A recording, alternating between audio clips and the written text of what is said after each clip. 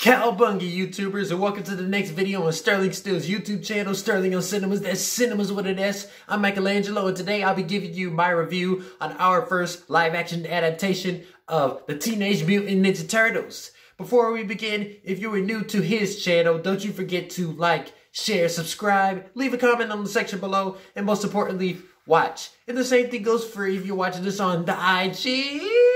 And don't forget to like, share, subscribe. You know the rest. You know the rest. All right, Michelangelo's gonna get to the review. Let's break it down. Okay, so if you're a diehard fan of the Ninja Turtles, including me, Michaelangelo, you pretty much know our story and our origin in our world and how awesome we are. So the 1990s Jim Henson take on us is pretty similar. So the synopsis goes as follows. Follow me, bros. In New York, a mysterious radioactive ooze has mutated 4 sewer turtles into talking, upright, walking, crime-fighting ninjas. The intrepid heroes, Donatello, my brothers, Donatello, Raphael, and Leonardo, and me, Michaelangelo, are trained in the ninjutsu arts by our rat sensei, Splinter. When a villainous rogue ninja named Shredder, who is a former pupil of the Splinter, arrives and spreads lawlessness throughout the city, it's up to us plucky turtles to stop him. Ninja style. Now, excuse me for a second. I haven't eaten all day.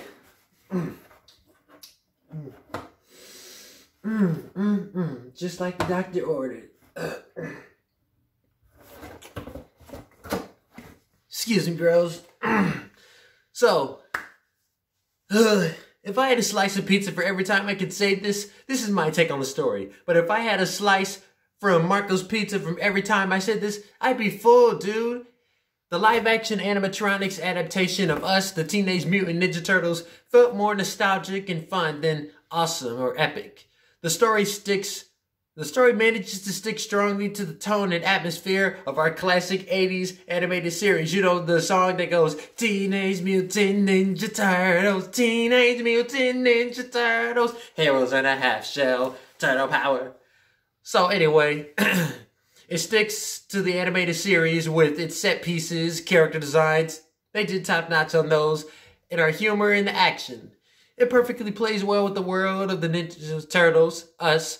But I will say a lot of things about the story that felt dull compared to how we face it in real times.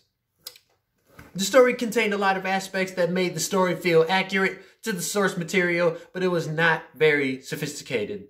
For example, every moment in our movie is where it is supposed to be, and they are all planned accordingly. However, just the way that some parts present themselves feels mediocre, such as the fight scenes we see with us in the Foot Clan ninjas in April's house. I mean, sure, that was fun, but it felt very corny and goofy. Now, if you've seen our 80s show, we are not corny and goofy. We may appear corny and goofy, but we're awesome. We are awesome. They kicked us to the sewer for nothing. Now, time to move on to the best part, the characters. For a movie that presents itself in a dull way when it comes to trying to portray us Ninja Turtles, the characters are one of the things they get absolutely right. First of all, the character designs of me and my brothers are just top-notch with a comic-accurate appearance minus initials on the belt. I don't have my initials on the belt, by the way. The only problem is three out of the 4 of us have their correct personality, with Donatello being an exception. Leonardo was considered the leader in this movie. We know, I mean, you've read the lyrics. Leonardo leads. And he leads with everything he's got.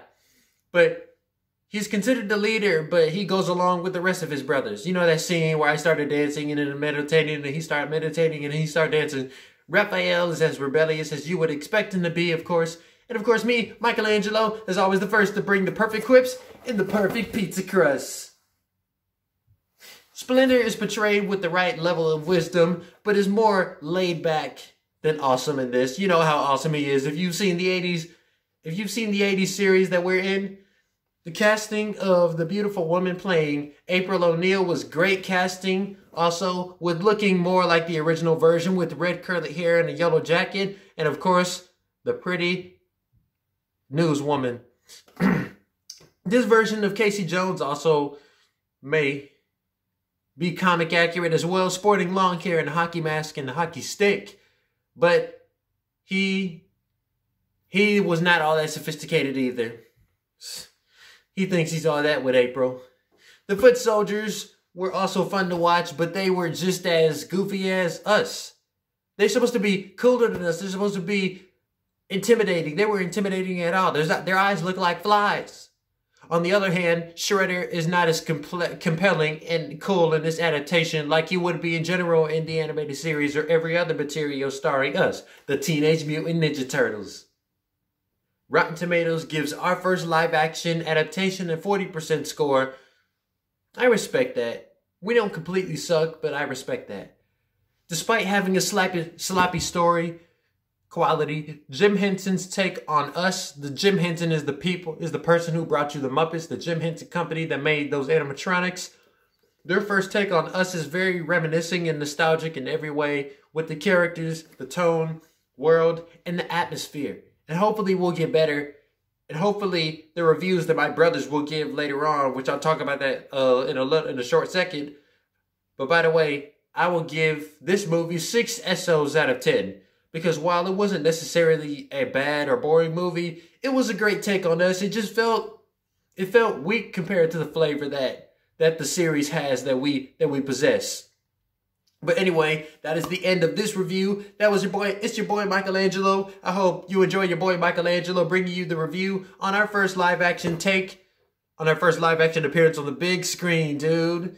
And next Wednesday, you will see my brother Donatello, the genius in the purple, who is technically a genius, bringing you the review on the second Jim Henson's Turtles. And then the week after that, you will see the leader, Leonardo, bringing his take. And then Raphael will be bringing in the review. The review on the reboot from 2014. So that is the end of this review. You can let me know what you guys think about this in the comment section below. Was it a first impression for you, or did it kind of fail for you or not fall short for you? So I'll see you guys next week. My brother will see you next week for my next video, and I'm sure Sterling still will want you guys to have a great week. Cowabunga!